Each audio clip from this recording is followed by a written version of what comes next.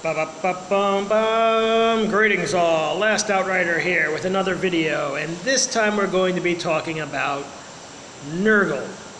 More specifically, why it doesn't make sense to me. I'm going to preface this by saying I predict that Chaos is going to be getting a major overhaul in the 40k world because it just doesn't make sense the way it's represented anymore. To give you a little history about the development of Chaos in the Warhammer universe, it started in Fantasy Battle, which is now defunct, and was a medieval setting. So the Chaos powers were all originally these fantasy-based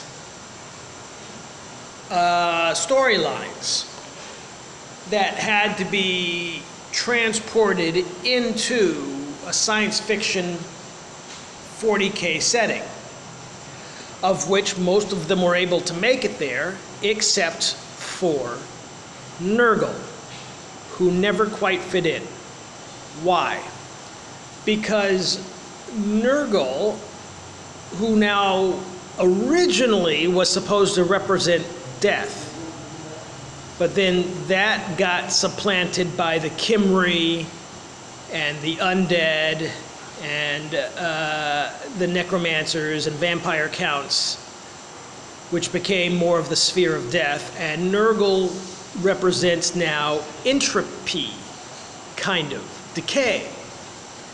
But the problem is that they represent this from a medieval Dark Ages standpoint, concept of decay.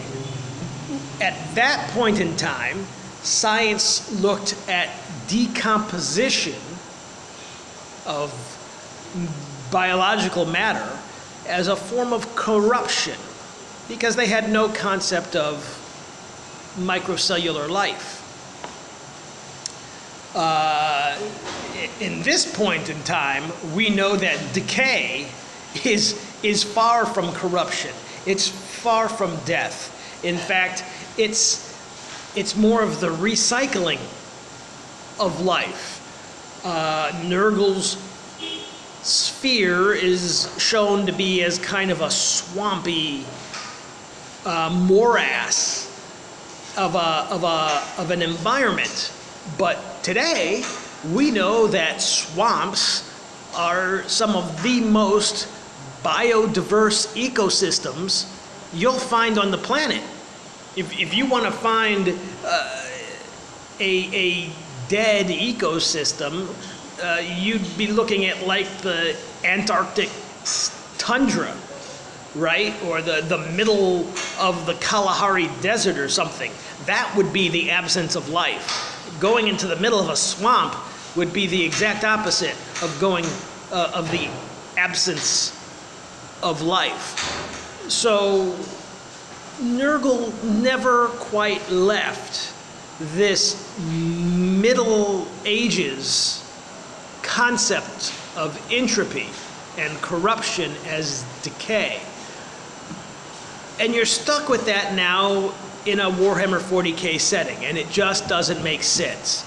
Now, they tried to update Chaos a little bit with the warp being a place where your emotions take form and become actually conscious life.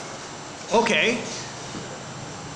It's an improvement, but again, Nurgle doesn't fit in, because what emotion is he? Khorne is supposed to be hatred and murderous rage, or the desire to kill things, apparently illegally, because, you know, Slaanesh is excess of sensory, and, you know, Tzeentch is basically the thirst for knowledge and understanding.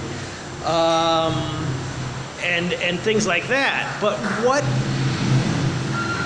what emotion is Nurgle? Nurgle does not have a representative emotion like the other chaos powers. Some would have said, he's the fear of death. Okay, but when you get sick, how is that represented by, becoming a zombie? Again, I don't see it. If Nurgle's emotion is the fear of death, then wouldn't it just become fear itself? Fear in all forms. Why just of death? Why not just the fear of spiders? Why not the fear of water? It would make more sense if Nurgle was transformed into like in the DC universe, in the Green Lantern Corps, fear itself. And in that case, again, the symbology of Nurgle doesn't quite fit. Where is this all going, you ask? It's going to what I'm saying, that there's going to have to be a large restructuring of how chaos works. We're going to get to a point where the physics of chaos and the warp is going to be explained so that it actually makes sense. Even though that's supposed to be the opposite of what it's supposed to do, it's supposed to not make sense. But hear me out. There are several game systems that explain chaos. And the two most popular representations of it are going to be like World of Darkness, White Wolf's World of Darkness, Mage the Ascension, which has a sphere of entropy. But that looks at it as the modern scientific concept of entropy.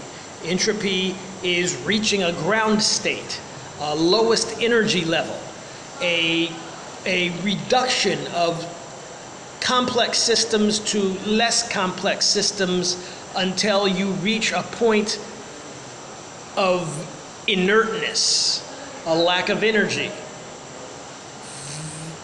According to the descriptions of Nurgle, that's what he would represent as entropy, only in a medieval Dark Ages concept of it, which doesn't make sense in 40k. Another representation of chaos is, again, the breakdown of the laws of physics, going down into the quantum world.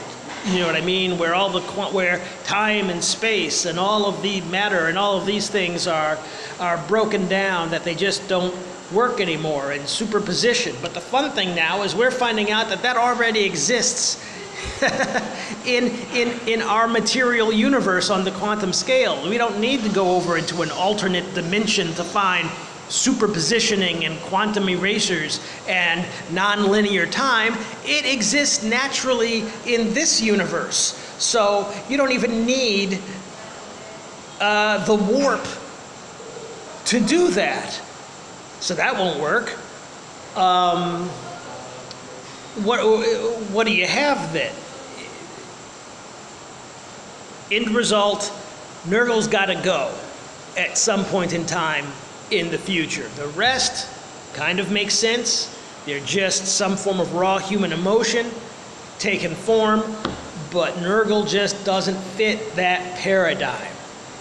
So I'm looking forward to the day that Nurgle gets retconned into either becoming the personification of fear itself, which is obviously a very strong, if not one of the main emotions of humanity, right? Almost everything is driven by fear, which would mean that the Night Lords would become the legion that represents Nurgle instead of the Death Guard. To be honest with you, that's my thoughts on it. Nurgle just bothers me. That's what this video is about. I hope you enjoyed it, and next time I'm going to give you my other thoughts about 40k. Bye.